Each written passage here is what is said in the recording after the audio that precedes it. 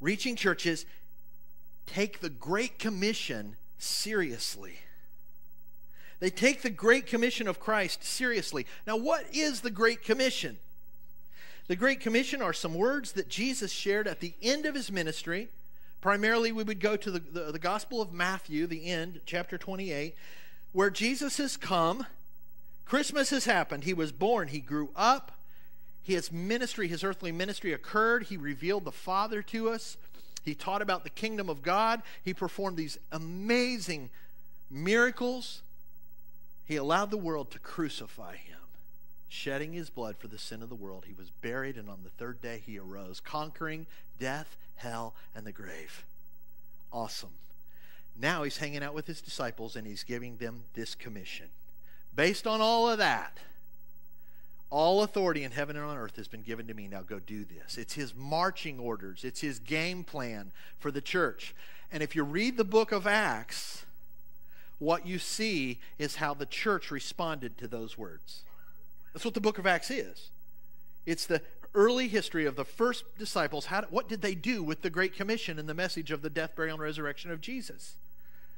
And so as we read it, we see what they took off and did exactly what Christ called them to do. Now let's read the Great Commission together. Here's what Jesus said. Matthew 28, verses 19 and 20. Therefore, and I just can't get it, I see that word and I hear my grandma. Every time, Braddy boy, every time you see the word therefore, you got to say, what's it there for, right? So what's it there for? Well, just before this, Jesus said, all authority in heaven and on earth has been given to me. The Father has given all authority to Christ. There's a day coming when he returns and all things are settled. The Son will return it to the Father, and all things will be right, and it'll be awesome. But right now, Jesus is Lord of all, and all authority in heaven and on earth has been given to him. And so he says, therefore, in that authority, I'm commissioning you, my followers. Go make disciples, followers, people who've committed their life to living, following me as Lord.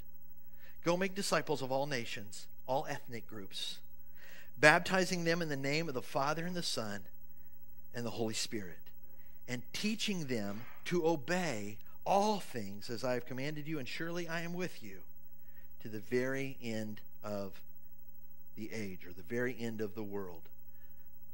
We, First Christian Church, we are a Christian church. I say it like that to emphasize Christ. Right? We are a Christian church. That means we are all about Jesus Christ. We are all about his kingdom. We're all about his glory, his lordship, and his great commission. We want to be just like the book of Acts Christians. We want to take this thing and run with it and take it seriously. Reaching churches take the Great Commission seriously.